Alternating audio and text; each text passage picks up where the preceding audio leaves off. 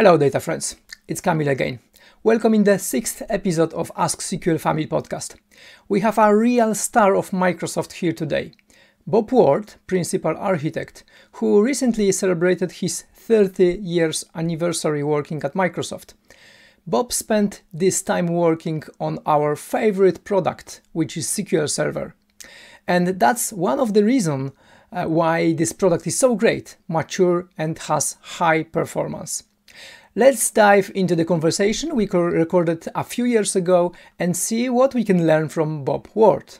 Welcome to Ask SQL Family podcast. This is episode number 6. And our guest today is Bob Ward.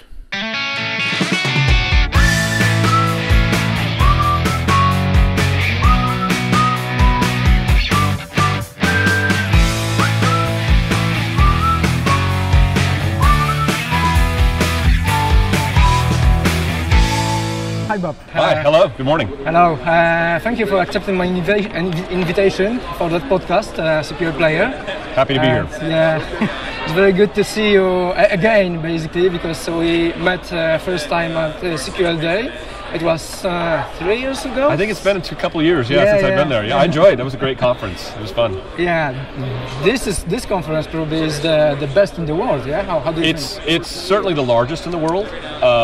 I'm not sure I would always just say best because one of the things I love about conferences like SQL Day is being smaller is that I get an opportunity to meet people closer one-on-one and talk to them. So I get to do that here at PASS, but it's like 4,000 people, right? So there's a lot of people here. It is a great conference. And one of the things that makes it really good is just so many different varieties of topics and so many experts. The top experts in the world for SQL Server are here at this conference. Yeah, there's many of tracks and exactly good opportunity to meet people and talk with them face to face. Meet a lot of them, right? Yeah. Okay, could you introduce yourself? I know that probably all the attendees knows you very well, but could you introduce yourself? Sure. My name is Bob Ward. I work for Microsoft. My title is Principal Architect, and I actually now work for the SQL engineering team. I've been at Microsoft now 24 years. I just turned 24 years anniversary at Microsoft this last week. Last week, yeah. Most of my career, thank you. Most of my career up until the last few years was working in support. I was in our support team. In fact, when I was in SQL Day, I was still in the support team as an escalation engineer. So I did a lot of deep troubleshooting on hard customer problems. And then I got to join the engineering team here. I've been now here a couple of years. And I spent a lot of time still working with customers. I also spent a lot of time doing evangelism of some of the work that we do. For example, I've got a talk I'm doing today on performance. I'm doing a lot of performance work.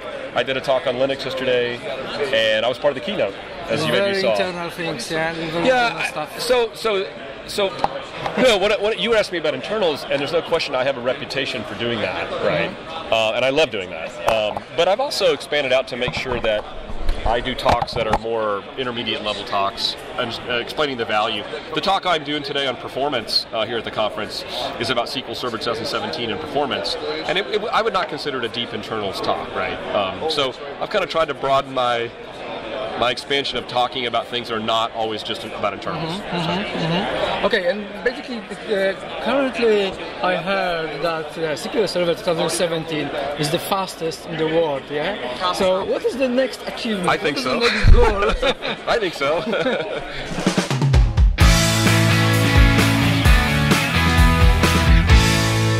So currently the SQL Server 2017 is the faster database engine in the world. Yeah? I think so. Yeah. So what is the next goal? What is the? Well, we're obviously going to continue to make it fast, right? Anytime we release a new version of SQL Server, we're always going to look for better performance. One thing to keep in mind about SQL Server that I take pride in is price performance. So it's not just about being the fastest database in the world, it's about being the most affordable fastest database in the world. Fine. So, I mean, maybe you saw in the keynote here at PASS, I did a demonstration using HPE's new Gen 10 server technology in a technology called persistent scalable memory. And this concept is where HP's devised the ability to combine standard RAM modules, memory modules, with SSD drives as storage. So you can access memory as storage in very, very fast time, right? But what's cool about it is it's about 50% of the cost of a normal system for that same amount of space using all SSD drives. So And if you think about that, that's pretty groundbreaking, right? So think about a world where SQL Server could potentially access memory as though it were a disk in a way that bypasses the software storage layers. I mean, what if we could get rid of page I/O latch weights or something? I mean, think about those kind of things, right? Like get rid of all the I/O weighting that you're used to seeing, right? In SQL. Those are the kind of type advances that we'll certainly look at in the future. Yeah, it couldn't be even imaginable 10 years ago, yeah? Yeah, nobody would have thought we would be doing anything. I mean, if you think about drive technology and storage technology, that's one of the things I love about our company is we're always going to be partnering with other companies to say, let's take advantage of the greatest innovation that's out there. And we're always thinking in terms of price performance though, right? It's not just about fast. It's like, can we find speed for people that's affordable for them instead of having to spend millions of dollars on amazing hardware. So that's one thing I'm pretty excited we're looking at. Yeah, nice. So your job is very exciting. Yeah. I think so. I think it's an exciting product. You know, if you think about the strategy of what you've seen us do right now at Microsoft with SQL Server, the SQL Server engine still ends up being one of the most popular database engines on the planet, but we're pretty serious about our cloud technology. Maybe you've heard of something called Managed Database Instance, which is us taking SQL Azure Database and exposing that in a way that looks like SQL Server. Like you get to do SQL agent jobs and link server queries and things that you couldn't do before in Azure Database that were more constrained. Now we open that up, but still give you the power of the cloud. So I actually am excited about the ability we give choice to customers. You want to run it in your cloud, we'll make SQL great for you, right? We'll do it on Linux, we'll do it on Windows, we'll do it in containers. Yeah. But if you want to choose our public cloud technology, it's actually becoming pretty good. Yeah, so, sure. Bob, do you think that at some point of time, we are going to not use anything on premises? We go to the cloud only? Is it the only option for us? Yeah, I don't see that happening anytime soon. We're pretty committed to giving you a choice. When we talk about cloud, often we'll use the term cloud first, but not cloud only for SQL Server. And what we mean by that is that we will do innovation in our cloud products and iterate on it and make it successful and then bring it down to on-premise at the right time.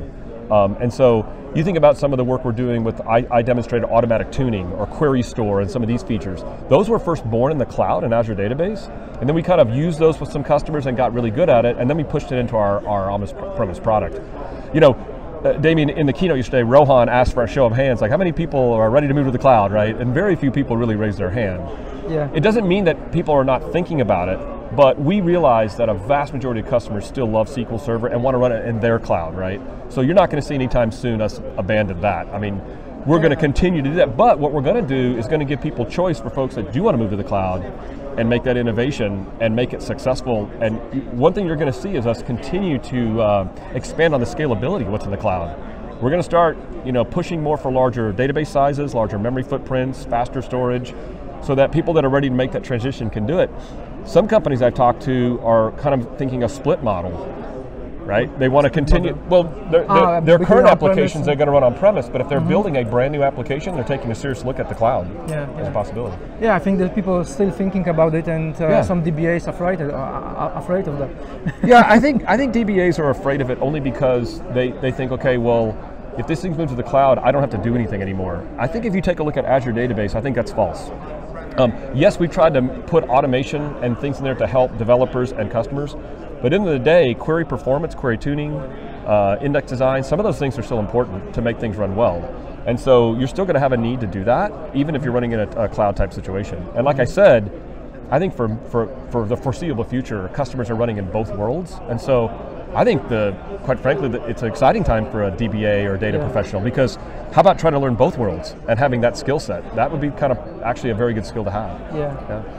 Well, I would like to ask about SQL Server on Linux, because I can remember our discussion, let's say 3 years ago in Wrocław during SQL Day, and I know that we asked you, how big effort would it be to move from SQL Server to Linux? And you said to us that, well, it would really be a very big effort because of how SQL Server is built. And now, 3 years later, we can see like a new star. We have SQL Server on Linux working. It's very fast, and people are really looking for an adoption. So they try to do this. So my question would be, do you think that you can go to any other operation system?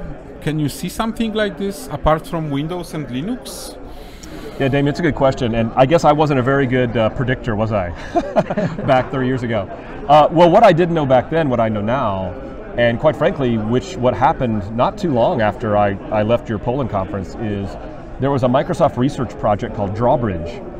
And this project for Microsoft Research was to really, the goal was to find a way to run SQL Server in a Windows environment, almost like a container, like what you hear about containers today. Yeah. And so it was really brilliant design, and it provided the ability for teams like us to take the work they did and say, I think we can find a way to make SQL Server core engine, the core engine of SQL Server, run on Linux, but make it think it's running in Windows. But do it in a way that's lightweight and fast, and so you still get the performance. So that's one of the things that we're able to make this possible, right? So when we've got SQL Server on Linux, we have pieces of code that are compiled for Linux, and those are the ones that talk directly to the kernel, to the Linux kernel. But SQL Server itself, it runs actually in a process space in Linux, and that code is unchanged. It's still the same code that runs on Windows. And that's amazing, yeah. And when the engine runs, it doesn't really know. And Damien, the reason we achieve that is that this is still all Intel assembly code, right? No matter what happens, whether it's running on a Linux operating system or running on a Windows operating system, it's still Intel assembly code. We've just found a very clever way to run that assembly code and not worry about the fact of whether it's on Linux or Windows, because using this drawbridge concept, we have this layer, a very lightweight layer that knows how to talk to the Linux kernel and knows how to take all the calls that SQL make that need the kernel, whether it's I/O or thread or network or memory, and make that call. So your question about, can we go to other operating systems? We surely have set ourselves up for that. It doesn't necessarily mean that that's something that we've got on our plate, like we're looking at other OS footprints. But the architecture of what we built, what we call SQL PAL, which you should think of as the new SQL OS, right? We've talked about SQL OS before. That certainly has set ourselves up for, if we want to do that in the future, we actually probably could. Yeah.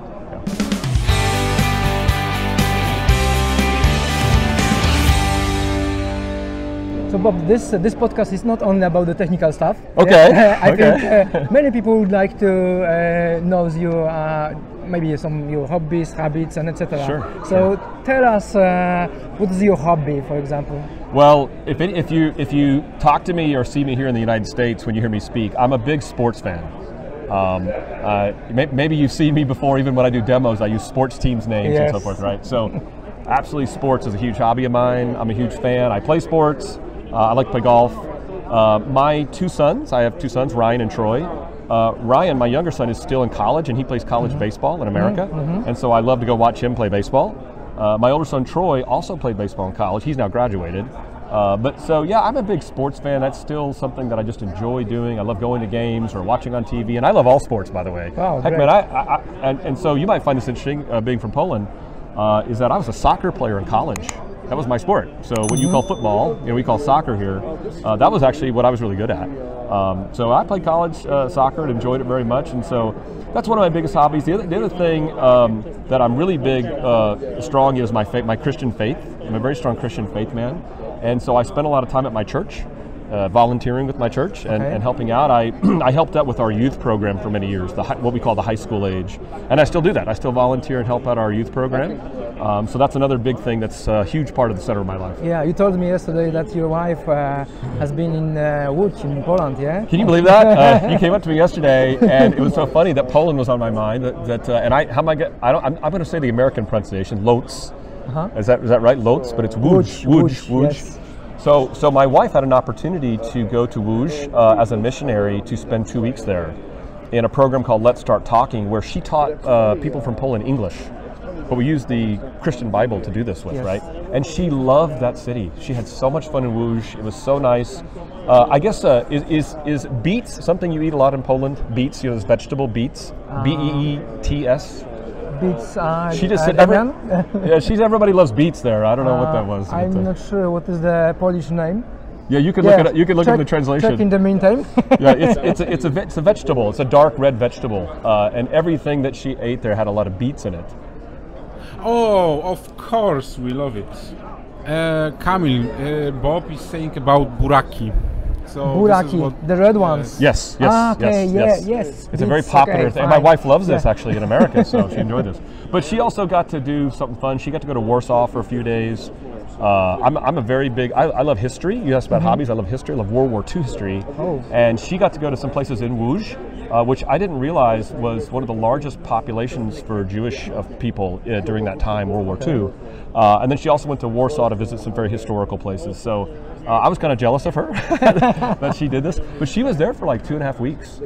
Okay. And she loved the Polish people. In fact, she loved them so much that one of the people that she met that works as a missionary, he's Polish, in Łódź, he came to my home last week. He was visiting the U.S. and we had him at home. And he talked more about Poland and the history. And I told him I had been to, well, I probably pronounce it wrong. I say Wrocław. Wrocław. Oh my gosh. That's fine. Try Wrocław. Maybe it'll be much Well, easier. you'll find this funny, but you guys may not remember this, but when I came several years ago, I used the Texan pronunciation, which is Rocklaw. So if you see this city spelled as a Texan, you would say Rocklaw. That's how you would say it in Texan. That's good. Also, So, yeah. I think we should record all the guests from the USA, for example, with different pronunciation of our city. Of your city, yes. So Texan, if you were in the south of the U.S., they would say Rocklaw probably. So, and that's what. In fact, I was at the airport, I think, in Frankfurt. I said, "How do you get to? Where's the gate for Rocklaw?" And the lady, who's German, said, Yeah. What? She had no idea. She had no idea what she's talking about. So. Yeah, so you don't have to be jealous. Yeah, you still have you can Come back. to us. Yes. I'd like to do that someday. Yeah, sure. The invitation for you is still Oh, open, thank you. yeah? Thank you very much. And what about your work-life balance? This is a very popular topic. It is, and it's a struggle. I think it's a struggle for anybody in technology, quite frankly. And That's why I'm asking for that. Yeah, I've been in Microsoft for 24 years, and so it's always been a struggle. But I will tell you that my family is very important to me, and so my family comes first. So, I do some creative things at Microsoft. Microsoft's such an amazing company to work for. They allow flexible hours, flexible work schedule. Sometimes I work from home. So I try to use creative ways to make sure I dedicate time to those hobbies I talked about, but also to my family. Now, it's a little easier for me today because both of my boys are out of my house now. They're grown men, right? Yeah, sure. But I still want to connect with them, right? And my mother, my other parts of my family live in Texas. So I just try to make sure that I'm conscious about it every week. Sometimes I slip like everybody else and I'm working at home. But maybe for a couple of days, I will shut my computer off and I won't, when I get home, and I just won't turn it back on again. Or I won't use a computer for a couple of days.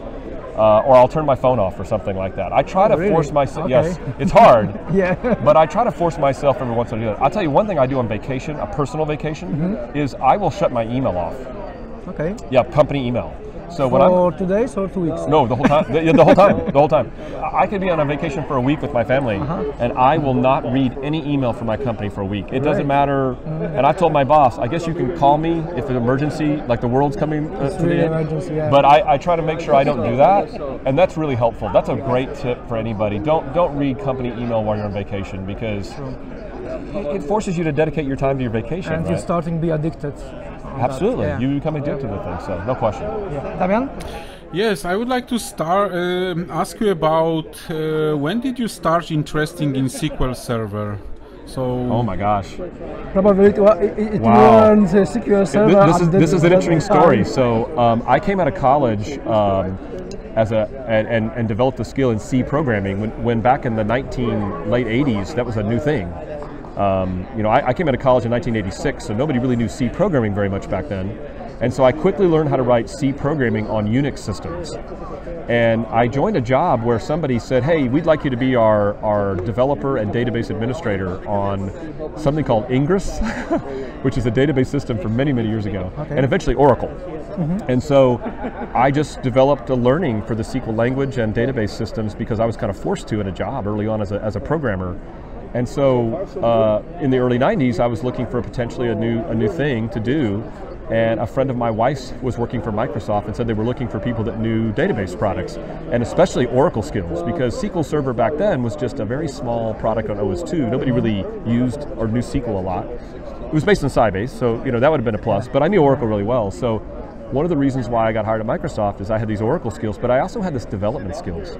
So my people that hired me said, we think you could be very valuable for us in the support space because you know how to program and write code you could probably easily debug customer problems because you know how to be a programmer.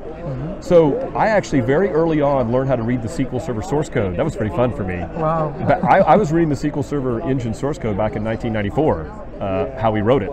And throughout these years, that's one of the things I love about my job is I have the ability still to go look at our source code and kind of translate it for everybody. If you think about these internal talks that I do, that's really me translating our source code. Yeah, we still remember your workshops, and probably most of the people don't understand whole, and I mean whole session. Maybe it's hard. Me. It's hard. It's hard. I haven't find it fun though. I enjoy transferring knowledge to people. That's one thing I love about my job.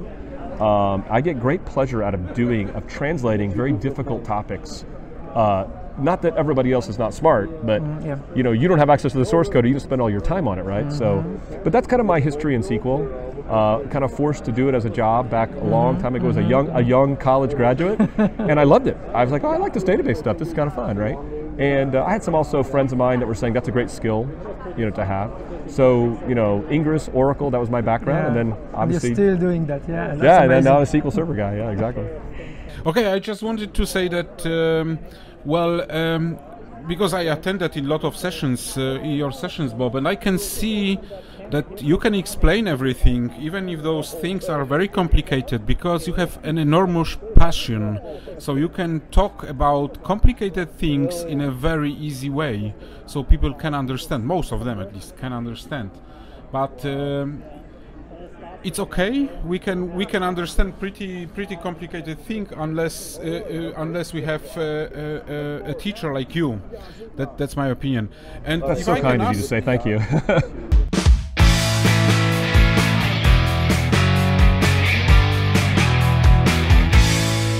Okay, and now I would like to ask. I know that Kamil has a lot of questions, but I would like to know about if you have any animals at home. Like dogs, cats, or maybe others? Oh yeah. Oh yes. Yes. Yes. I have 2 dogs. I have a border collie dog, and a Labrador dog. Right. We call them labs in the U.S. Right. So these dogs are now quite old, though. These dogs span the age, you know, like when my kids were younger, right? So they're actually pretty old. Like the border collie is like 14 years old, which is pretty old for a dog, and the lab is like 12 years old. But I still love them. I love dogs. Great, you know, man's best friend, right? Great loyal animals, and so those are my 2 animals. I got 2 dogs at home. So, and I have some property, and everything's bigger in Texas, right? So I have some property. I have 3 acres of land in Texas where my home resides, and so my dogs love to run around my house. That is actually another one of my hobbies, I guess, is I maintain my property, my 3 acres with my dogs. So yeah. So you're so busy, man. A little bit,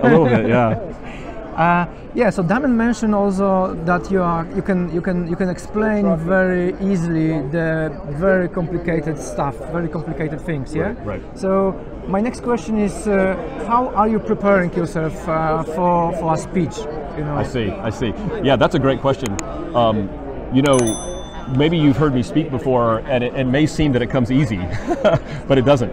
I spend a very long time and a very hard preparation for every session I do. And so, you know, the way I usually build my presentations is like anything you would do in life to build a paper or a book or something, right? So I outline my idea, what I'm going to do, and PowerPoint is a very great technology to do this with. So I'm always outlining things, and then I start filling in what I need to do. And I always overbuild my presentations. Sometimes you've seen me in my presentations have a bonus material section, like at the very back, there'll be extra slides that I didn't go over. Because that's how I do things. I build more slides than I need, and then based on the time I'm allotted for my talk, I take slides that I'm not going to cover and I put them in the back. So, and the other thing I do, this is going to sound really crazy, I like to exercise, right? I like to run and lift weights and exercise. Yeah, we remember. And usually when I do that, I've got a presentation coming up, I'm thinking and rehearsing during those sessions. So in my working out, like I'll run for 3 miles, And during this 3-mile run, I'll be rehearsing in my mind what I'm going to say. And typically, every time I run, I have some new idea of something, wow. right? That, oh, I need to change this slide, or I need to make sure I cover this. And so, at the last minute. And even sometimes I'm on my run, I'll take my phone out and I'll say something. I'm recording to my phone. Hey, Bob, don't forget to change something. So I found that exercising is a great way to clear your mind, and it helps you think about things in a new way. So a lot of preparation goes into these talks. I also am a big believer in making sure that demos are done early. Like, always do your demos early on, because you don't want to put things on your slides that you can't back up with a demo. Okay, yeah. So I do my demos early in my presentations. Good to know. Yeah.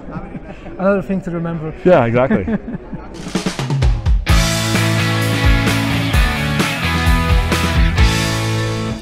How do you teach something new? I know that at work, mostly at work, you have a lot of things to do because you have to help your customers. But what about teaching a new stuff? When you know that you go, for example, and you have to learn a lot of Linux right now to be an expert. How do you do this? How you manage that? That's not easy. Well, first of all, you mentioned about passion. Since I have a passion for the technology, that makes it a lot easier. You know, if you're passionate about something, it's a lot easier to learn something new. And you got to love learning. I mean, if you're afraid to learn new things or transition your career, then, you can't teach people stuff. So, so again, just having the passion in the beginning is the first place. One of the biggest things I do when I try to take on something brand new, and I'll give you an example. About a year ago, I was challenged by my vice president to start teaching people about machine learning services. This is R and Python and so forth. Well, I didn't know anything about that stuff, right? So I start from the perspective of a user. Okay. Like, I learned how to use the software first. Like, why would somebody want to use this, right? I go look for case studies and value propositions and business cases. So even though you see some of my talks that are very technical, I actually start something new from the perspective of why. Why would you want to do this, right? Because if you don't have that in your mind, who cares about the technical part, right? So, so I always start from that. I always start from this kind of high-level perspective, and then I start figuring out, okay, how does it work? Because as you've seen in my talks, I love to explain how it works. Yeah. But if you can't explain the value of why somebody would want to use this new technology, it doesn't really matter if you can explain how it works. So I kind of combine those two together, and that's how I teach something new, is I start from that perspective, like how to do it, and how would you use it, and why does it matter? And sometimes, to be honest with you, I've been asked to look at a new topic that I didn't really think was all that great. And so I didn't have a lot of passion for doing it, because let's take an example on Linux. I used to be a Unix developer, right? And so I love it. I love Linux. And so it was very easy for me to start building training on Linux because I like it. And I think it's valuable. Now I can see it was your idea. I don't know about that. It was not my idea. It's not my idea. I remember that Twitter yesterday, It's not my idea. I mean, that's why I brought up Tobias and Slava and Travis. Those are the founders of this, right? No, but I think Linux is very valuable for customers that want to be on Linux. I mean, there are people in the technology world that think Linux is a better operating system than Windows. I'm going to stay neutral because I'm supporting SQL Server now both on Windows and Linux. I think Windows has many great capabilities, and that's what I've used for years. But hey, there's people out there that are Linux people. That's what they want to do, right? Maybe you've used Postgres on Linux for years, and that's what you'd like to do, but Postgres doesn't meet your performance needs anymore because you've scaled up, but you want to stay on Linux. Well, that's why we did this. We put SQL on this platform so people that love that operating system have a choice now and have an opportunity.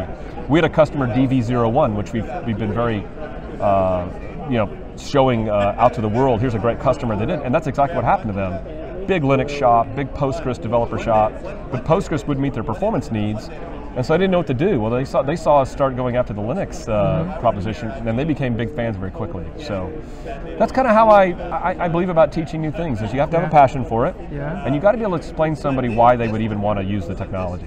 Yeah, the business needs first, and the user experience and then the user experience, and then you start talking about how it works, right? Yeah. Because I think if you talk about something, how it works, it gives people an appreciation. Machine learning services, one of the reasons I started presenting on how that works is to give DBAs a trust factor that they could trust running this software. Because you're a DBA, you're just like, I'm not going to let R scripts run on my SQL Server, right? I don't trust that. But if you understand the architecture and what we built, then you become more comfortable with that. Yeah, true. Okay. About achievements, what achievement are you satisfied the most? Oh wow!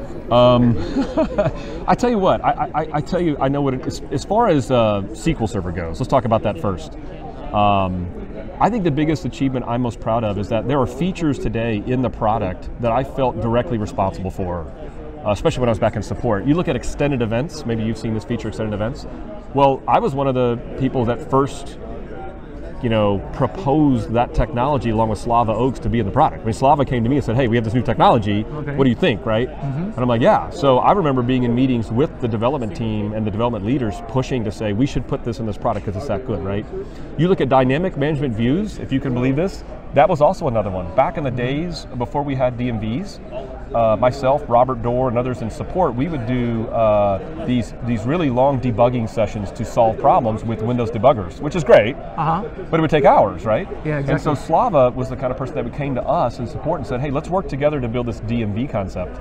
And so, I mean, so it was before DMV has happened. We would use debuggers. Okay, yeah. wow. Yeah, and so now this DMV, Slava came back in 2005, was the first release where he said, hey, let's put these DMVs in here that can really help do debugging using SQL queries. And not only for you, but also for everybody else, right? Exactly, yeah. So those are the kind of features. I think about the work I did with Paul Randall. You know Paul Randall. Yeah, of course. Paul used to be in the development team.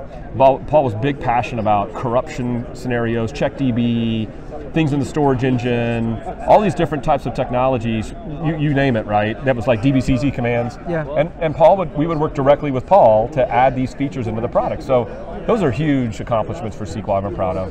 From a personal perspective, I'm just so excited that I have two great, wonderful young boys that I consider to be great young men. They're men of high character, and it just swells me with great pride when I've heard other people tell me that they come and they've asked them, hey, Ryan, Troy, what do you like about your dad the most, right?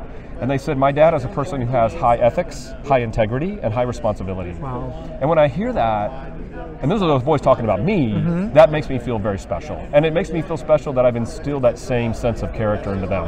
So. Oh, that's nice, yeah, really. Yeah. Do you think that the Microsoft Ignite recently has happened? It's a bigger or better conference than the past summit? How can you compare it? Well, I've been there now. I've been at all the Microsoft Ignites, all three of them. And of course, I've been at PASS since 2003. So I've been at PASS a long time. These are really two different conferences in a way. And I actually treat them a little bit differently. Microsoft Ignite is now the largest IT conference in the world. I mean, I think this year we had almost 30,000 people come to that conference. And certainly SQL Server and our data technologies are a part of that conference, but it's much larger than that, right? Okay. It's a showcase and a way for people across the world to come talk to Microsoft and our partners and the community about a wide range of Microsoft products, whether it's the cloud or SQL or Windows or whatever it may be, right? SQL Server, the PASS Summit is all about data. This is a data conference, right? If you like data, you come here. So I think they complement each other.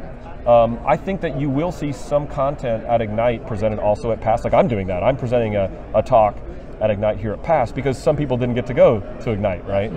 But you'll also see, you will never see me do inside Linux at Ignite because the audience that normally comes to that doesn't want to see that, right? Too deeply. A little too deep, yeah. So Ignite will never be a deep internals conference for me ever. It'll be more about the value proposition of our performance gains. Whereas PASS provides this unique opportunity. I mean, right now you and I are sitting here in the data clinic, right? Yeah. We don't have such a thing at Ignite, right? I mean, this is basically that's an amazing place. Yeah, you can come here and ask about anything. I mean, if you look at this right now, you can just see all these people asking questions to these experts. A funny story about the clinic that you'll find interesting as we're wrapping up here. You remember, maybe you've heard this gentleman, Ken Henderson, that was an expert in the SQL community many years ago. Ken, do you remember Ken Henderson? Yeah, but he died like 10 years ago, I think. He did. He passed away around the 2008 time frame. But Ken is the reason I got involved in all these speaking engagements and in PASS. And you're going to find this a funny story here. But in 2003, at the first PASS Summit that I attended, Ken and I started this clinic concept by sitting in a room. I'm not making this up. We sat in a room with a couple of computers and a desk, a couple of chairs, and we just announced, anybody wants to ask us questions, just come in. It wasn't like this. It wasn't this organized thing with desks and chairs and whiteboards and so forth. It was just Ken and I, just two people.